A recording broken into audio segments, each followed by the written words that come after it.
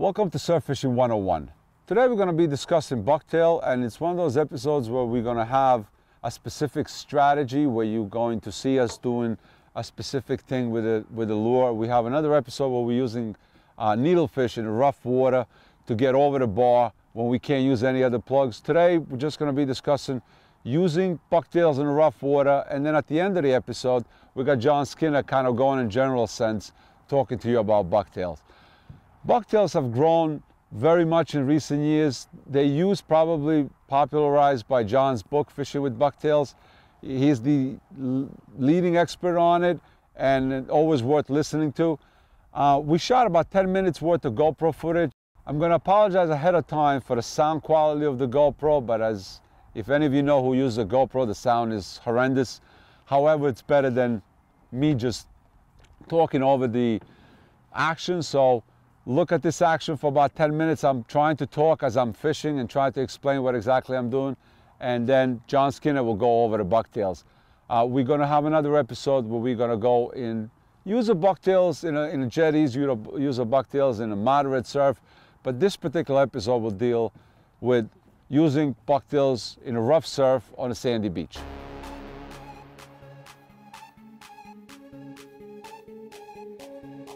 It's October, and we're fishing some rough water on a Long Island beach. The season hasn't been that great, but there has been some fish showed up lately. Why am I fishing here and getting beat up? Well, generally, the roughest conditions you can find on a stretch of the beach, the most chance you got of hooking a fish. Fishing is always about structure. Always. Structure, waves, wind, current, all that good stuff and bait. But on the end of the day, everything relates to the structure. I'm throwing a 1.5 ounce bucktail with a red and white pork rind. And I'm just working these waves right here.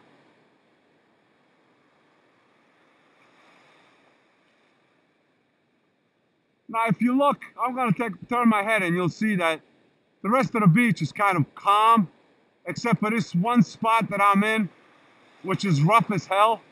And there's remnants of a hurricane going by, so you got quite a bit of a swell here. Why am I here? Well, because the fish have the most advantage right in this spot. When a bait gets trapped into this water, they can navigate it. But bass and blues have no issues. Never cast in front of the wave. Try to get a cast behind it. That way you can work your bucktail right away. And just nice and easy twitch. And I'm in.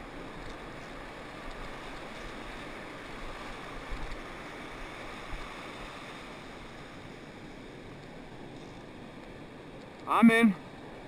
And I just plainly love catching fish on bucktails. If for no other reason that the unhooking process is so simple. You don't have to deal with trebles, especially when you're fishing in rough water like this. You just gotta grab your bucktail, stick a hand in his mouth, pop it out. Although, from the looks of it, these fish are not that big. Let him go in his way.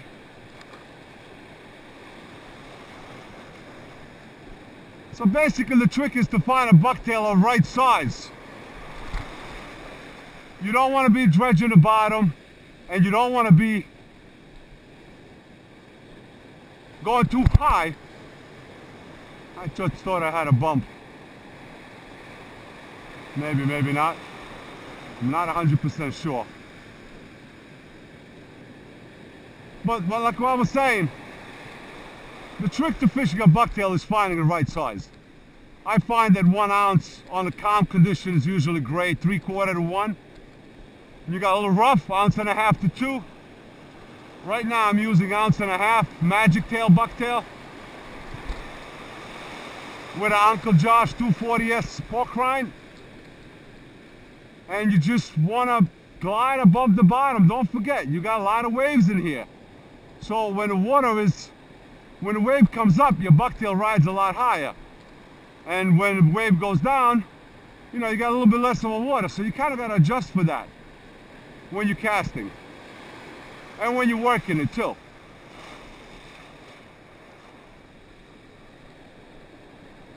A lot of times in a wave, when I feel that my bucktail is inside the wave, I will slow it down, let the wave pass it, and then pick up that retrieve afterwards. There's a lot of little things when it comes to bucktail. Shape, size, color, trailer, you name it. But for the most part, the weight, it'll be the overriding factor. If you're going to catch a fish or not, I just had a nice bump, I missed. What you want to do is, you want to get a bucktail that's going to go close to the bottom. You get casted into the wind, but you don't want anything that's going to drag on the bottom on a regular slow retrieve. You don't want to be cranking a bucktail like an idiot. That's usually better for albies than it is for bass. So most of the time on the beach, in a calm water, 3/4 ounce to 1 ounce is good. When the water's a little rougher, about 1.5 ounces. Keep missing these fish, I don't know why. 1.5 ounces to 2 ounces. 2 ounces being a little bit on the heavier side. You really need that during big storms. I find that 1.5 ounces in this particular conditions, it's perfect. Come on, fishy, fishy. Come on, fishy. Come play with me. Come on, fishy. I expect to get hit right about there. There you go. Just as I called it. Once you've been doing this for a while, you're going to have certain expectations of when do you want or when do you expect the hit to come. Really, I mean, it's not exaggeration. You should know that certain part of the waves are better than others. You're rarely ever going to get a hit on a receding wave, and most often on the incoming wave.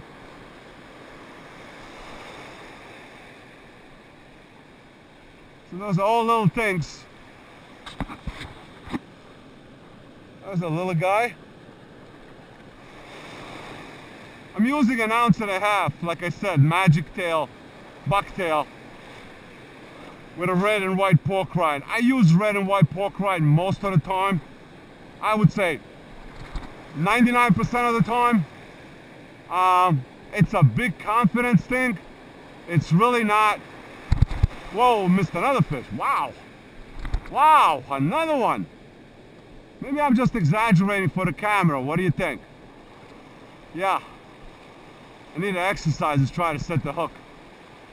You see that receding wave right now? And I'm not getting any hits. The water's just going sucked back in the ocean. And the bass just went with it. And this is exactly what I was telling you before. Most of the hits will come on the incoming wave, not on the receding wave. That's why it's key to work right behind that wave right there. That's the key. Just work it. You almost want this bucktail to become an extension of your hand.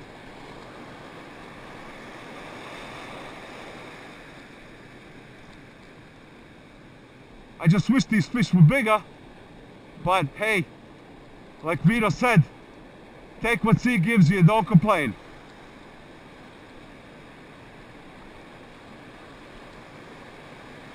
I know that the GoPro really makes this crazy water in front of me looks very tiny. I am aware of it, I hate it, but that's just the way it is with the wide angle lenses. Tends to look tends to make everything look so tiny. But trust me, these fish do not need a camera to make them look smaller than they are. Not a bad fish, right? Beautiful looking. And that is basically what I wanted to show you. There's no mystery to this. It's just a matter of picking the right bucktail, working it properly, and making sure that you're in the right column, in the right part of the wave. I do know that this takes a little bit of experience, but I always said, when you get proficient with a bucktail, I swear to you, it's like having an extension of your hand. It's like that bucktail fluttering out there like your hand, and you can almost, I'm not going to say you're going to feel the hit, but you're going to anticipate these hits before they happen. Let's try one more cast before we turn the camera off and I get to actually fish. Here we go. Well, I hope you enjoy that.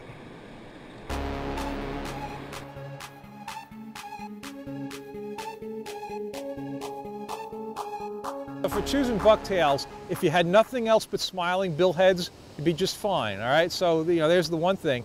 And then the other thing, the big mistake I see is most anglers that are inexperienced with bucktails, they go too heavy. So the things to think about are the water depth, the sweep or current, and the waves. And if you think about like these open beaches here, your longest cast with a bucktail, if you're going to hit 12 feet of water, that's a deep spot, at least for these Long Island beaches. A lot of times you're casting into much less water than that, maybe 6 to 8 feet, and sometimes less than that. So I want to, my objective that I've written about 1,000 times and talked about is to swim the bucktail near the bottom on a slow to moderate retrieve. And I know that if I'm casting into 8 feet of water and I have very little current and just moderate wave action, 3/4 to 1 ounce is going to do the job. Now in the inlets, that's a lot more technical, and you're dealing with depth, deeper water, stronger current, but again, you get a feel for it. And one thing you can do if you go to a spot you're not familiar with it, make a cast and then feel how long it takes that jig to settle to the bottom. If it takes 15 seconds to settle to the bottom, well, you may be not going to be able to fish there, it's so deep. If it settles to the bottom in like 8 seconds or so, yeah, okay, that's not too bad. And that gives you an idea of how deep it is. And then from there in the inlets, most of the time you're in that 2 to 4 ounce range. A lot of times you're in the 2 to 3 ounce range. And again, it's about hitting that objective of swimming it close to the bottom, slow to moderate retrieve.